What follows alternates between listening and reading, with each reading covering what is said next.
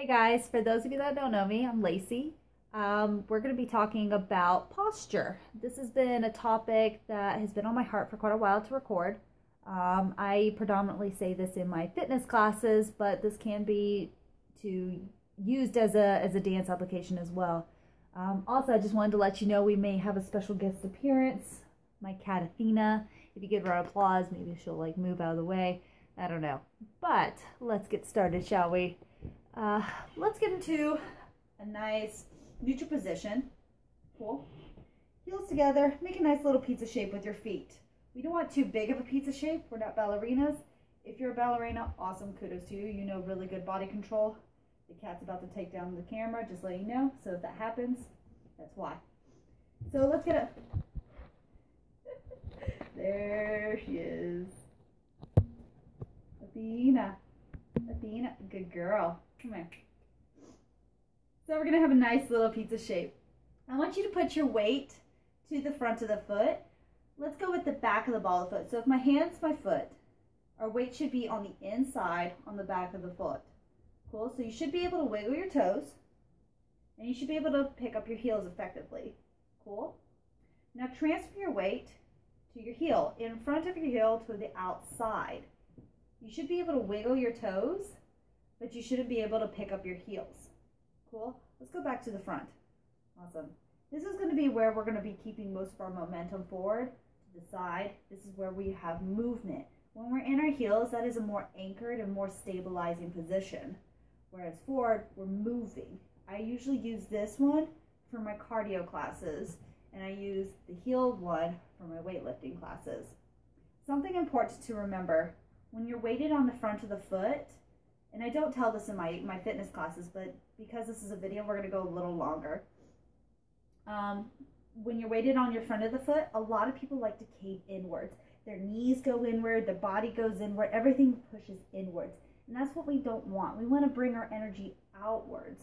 So although we're weighted on the back of the ball of the foot, on the inside, we want to press our energies outward so that the outside of the foot is touching the ground. Same thing for when we put our weight into our heels on the front of the side of the heel. Everybody wants to fall backwards. That is not good.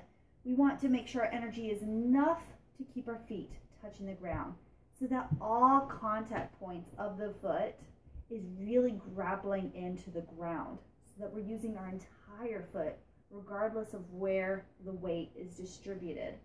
Cool? Let's move up to our knees. Our knees should be straight, but not locked. As soon as you lock them, you cut off blood circulation. So if they're straight, you should be able to wiggle your heels, but not pick them up. As soon as you pick them up, you probably straighten or lock your knees. This is what I tell my fitness students, that if you lock your knees, you cut off blood circulation. When you cut off blood circulation, there's the cat.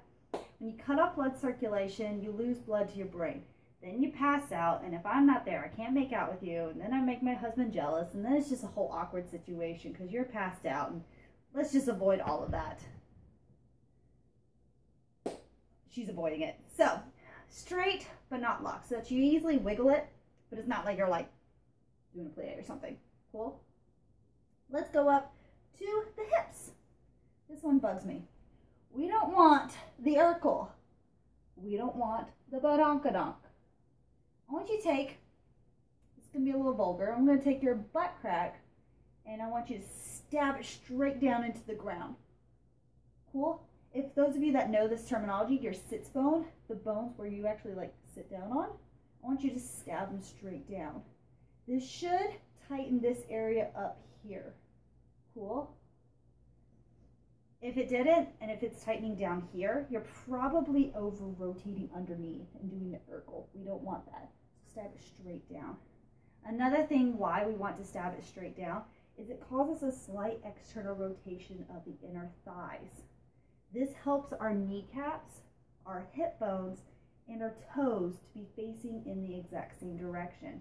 For fitness, this is extremely important because we don't want to torque our knees or torque our feet away from the proper alignment. In dance, most people don't pay attention to it. They torque all day long. So it's really, really important to always keep your hip bones and your knees and your feet in alignment, and that pulling straight down really helps. Let's move on. Take your belly button and squeeze it straight into your spine. This should have had this all nice and tight because of the sits bone pulling downwards, and it should get your lower abs. For those of you just working on fitness, this is awesome to just walk around because you're working your butt and you're working your core just by walking. So this is great. Moving up to your ribs. We don't want to bring out, we don't want to show the chest. We don't want to cave in, be the hunchback. I want you to feel weird for a second. Take your rib cage and go straight up. You feel like you're a T-Rex or something. Cool? You feel weird. Take your collarbone, make it like rubber. Stretch it out as far as possible and then stab the walls to the side. You feel really huge, and now everything's nice and perky and it looks good and it's nice and straight. It's awesome. So now that we've done that, take your shoulder blades, and press them down towards your bum. Cool? Your shoulders themselves, some people have a natural forward pitch, some people have a natural back pitch. Wherever it's comfortable for your shoulders, that's fine. I want your shoulder blades pressing down into your bum. Cool?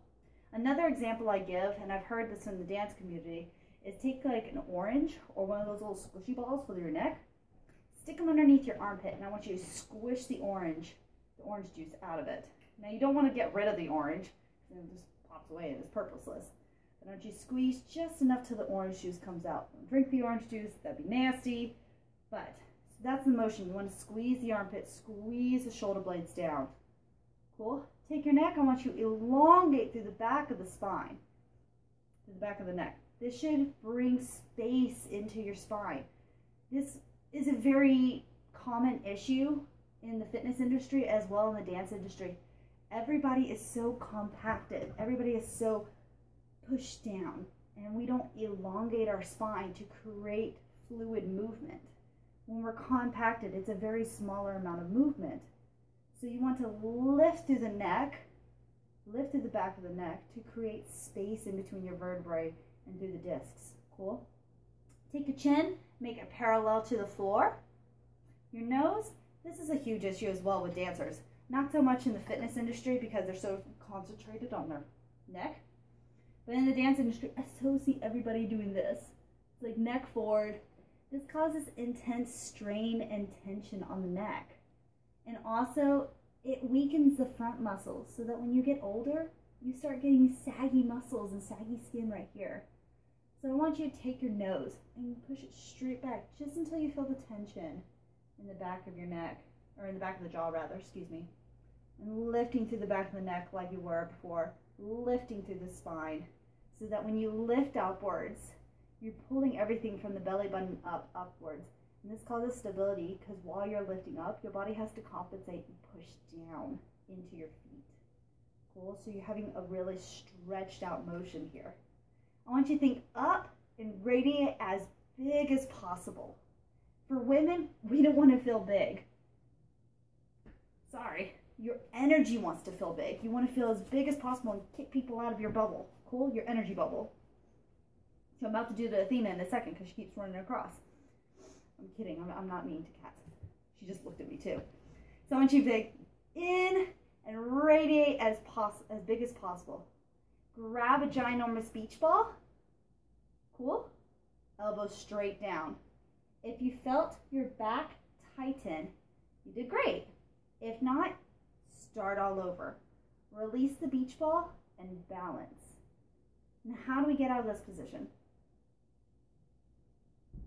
Woohoo! That's it. It's simple. So we keep everything the same. And the same with sitting. Everything stays the same. We're sitting and everything is in alignment. In the fitness industry, with squats, knees, feet, hips face in the same direction, keeping the sits bone tucked down towards the ground. The back stays straight.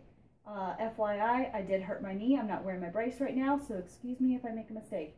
You're pressing your energy outwards. Your knees and feet and hips are facing the same direction.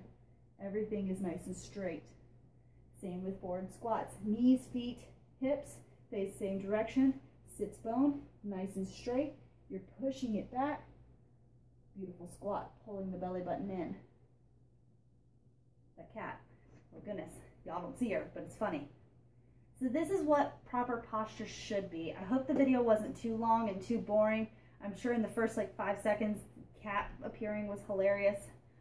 If you have any question, comments, or concerns, please write in the comment section below. I would love to hear from you. This is how instructors grow, is from hearing from their students and hearing from people who have a different outlook on things. So go ahead, comment, and I would love to answer and check you out in the next video. Coming up after this would be walking, but that is totally another time, and we will go over that in the next video that I may or may not do. Cool. Love ya. See you later.